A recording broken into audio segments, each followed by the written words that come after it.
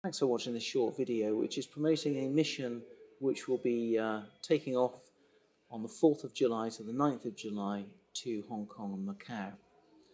My name is Richard Lowe. I'm Director of HR and Training Solutions during the day, and then I also support the West of England China Bureau and Bristol China Partnership as Director of Business Initiatives.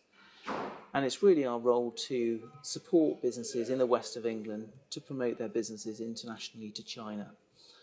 This is one way that we support businesses by encouraging them to join missions like this, which is being led through UKTI.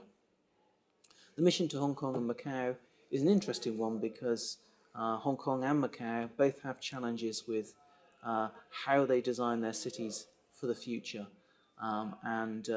As people might know, Hong Kong is a real central hub for innovation within the Pearl River Delta area, and Macau is a very flourishing tourist and attraction within the region, and so they are looking for companies that can help them with the challenging issues of population growth and dealing with increased tourism.